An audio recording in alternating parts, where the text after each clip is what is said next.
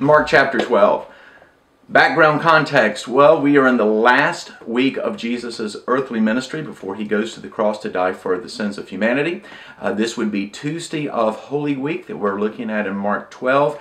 And it is a time where Jesus is in the city of Jerusalem, mostly in and around the temple. He's being questioned by the religious leaders, the scribes, Pharisees, Sadducees. They're trying to catch him in his words and bring accusation against him. Well, Mark chapter 12 begins with the parable that Jesus gives of the vine dresser or the wicked vine dresser.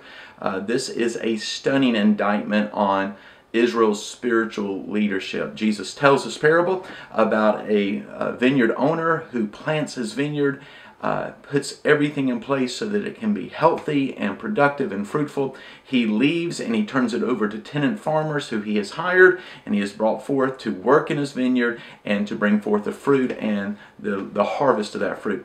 Well, as soon as the vineyard owner leaves, the vine dressers who he has hired now begins to take advantage of the owner. They do not do what he has called them to do. They are not faithful. And so word gets back to the vineyard owner concerning this. So he sends servant after servant, which they beat up, they reject, they have nothing to do with. And then finally, the vineyard owner sends his son. And when the reader hears that, it's like, may not be a great idea because it didn't go well for the servants. Now the son shows up and they end up killing the son. Well, that's an indictment. It's a picture of the gospel where God and Israel is God's vineyard, and God has turned it over to the religious leaders to care for them, to love them, to bring them forth in maturity. But they've taken advantage of the goodness of the vineyard owner, God, and they have not done that. And now God has sent his son Christ, who they will ultimately kill. The greater context is this idea that the servants that came from the vineyard owner initially were the prophets of the Old Testament. Now the Father has sent the Son, Jesus Christ, and they would end up killing him.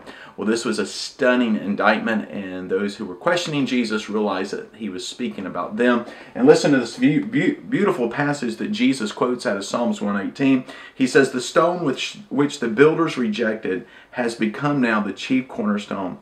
This is what the Lord is doing, and it is marvelous in our eyes." That God has come to redeem us and to bring forth, and Christ will bring forth the fruit that rightfully belongs to the Lord.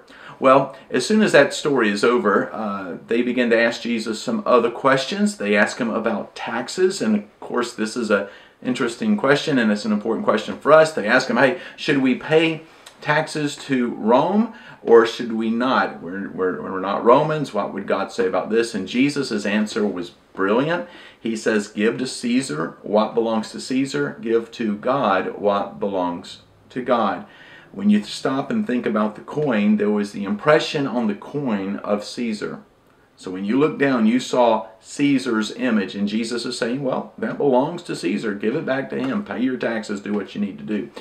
But there's also this implication here. There's this idea that Jesus is saying, you're imprinted also. You're imprinted with the image of God. You were created by God and you bear his image. Therefore, just as a coin bears the image to Caesar and you should render that to Caesar or give that to Caesar, you bear the image of Almighty God. You should give yourself fully and completely to God. Think about that. Reflect on that a little bit. Then a question came by the Sadducees, and this is an ironic question. They asked Jesus about the resurrection.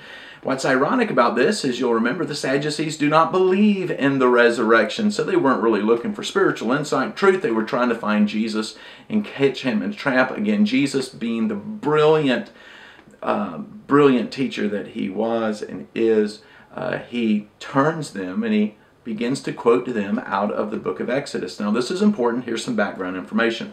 The Sadducees did not believe in the resurrection because they didn't believe the prophets were inspired. They believed that the first 5 books of the Bible, the books of Moses, the law of God, the Torah, were the actually only truly inspired words of God. And so they felt like the words of the prophet concerning the resurrections were not inspired. So Jesus, again, in his brilliance, goes back to the law, begins to read out of Exodus and teach them out of Exodus, and ultimately tells them, you're wrong on this matter. Then Jesus deals with the issue of the Great Commandment. Now, there are two items that are often referred to concerning Jesus' teaching that were great. First is the Great Commandment, then there's the Great Commission. Here, the Great Commandment is taught by Jesus, and he's being asked, hey, what's the most important of all the law? And Jesus says this: love the Lord your God with all your heart and love your neighbor as yourself. And what we see in that is Jesus summarizes the 10 Commandments. Love the Lord your God with all your heart. That is the essence of the first 4 of the 10 Commandments. And love your neighbor as yourself is the essence of the last 6 of those 10 Commandments. Then Mark goes on and he notes Psalms 110. Maybe there was some confusion this time in Israel as to how was David's son going to be the Messiah, and Jesus addresses us and ultimately says, I am the Messiah. I'm the one whom God has promised from long ago. Then Jesus begins to denounce the scribes for their hypocrisy. It is a very strong rebuke of them. They were already looking for reason and cause to get rid of them, and Jesus certainly gave them even more cause at this point. What we see is Jesus is not afraid of controversy. We see that Jesus is not afraid of the truth. He will speak the truth.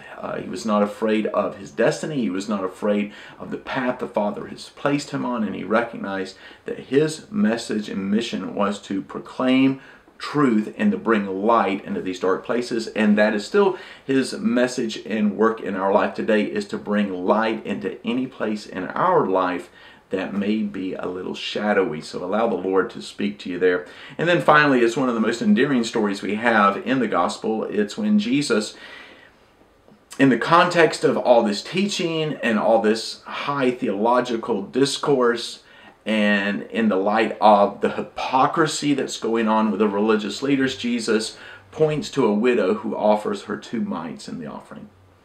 This is substantial in so many ways, and I hope you'll take some time and just reflect on it. Jesus says something that's powerful. He says of her gift, though it was so very, very meager by any calculations, just as meager as you can imagine. But Jesus said it wasn't about the percentage, it was about the fullness. Jesus says, and she gave all.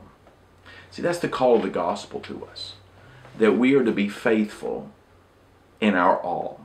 Not a portion, not a fragmented part of our life, not a partition part, but that we are to bring all we have and we are to lay it down willingly and trust him in his faithfulness.